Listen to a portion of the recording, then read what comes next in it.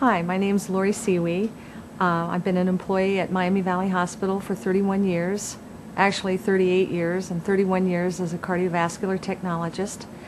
I graduated from Good Sam's paramedic program and also from Sinclair Community College. And I came to work in the Cath lab because I really enjoyed cardiology. I assist the doctor in the scrub role. We're kind of his right-hand man. We have to be there to help the doctor. We also do all of the scope work, hemodynamics, your blood pressure, heart rate, anything that changes, we're there. We're recording, make sure that we get the information that the doctor needs.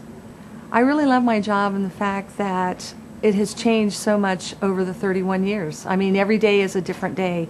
It's not anything that you feel like you can take for granted, and that's what I've enjoyed. I'm proud to work at Miami Valley Hospital. I work with great people, and we've been very successful with our heart attack program.